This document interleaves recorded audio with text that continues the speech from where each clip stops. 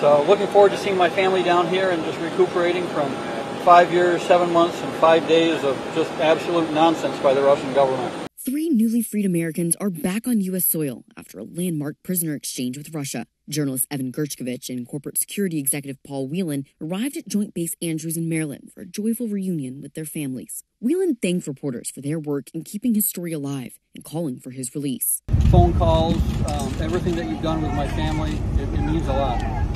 So, how do you feel? I feel great. It's a long time coming.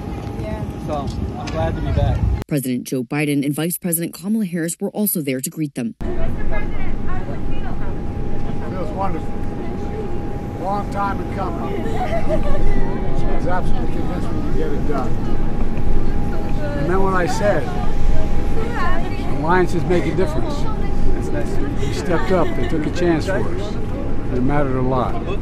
So I was delighted they're home. Oh yeah, President Biden gave me his pin from his. Tell us about it. That's the American flag. He wore it on his lapel. So we were chatting and he took it off and gave it to me. So it's a keepsake.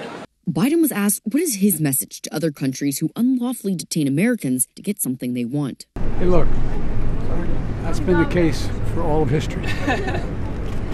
My job is to make sure, number one, they don't get them. And if they do, we get them back.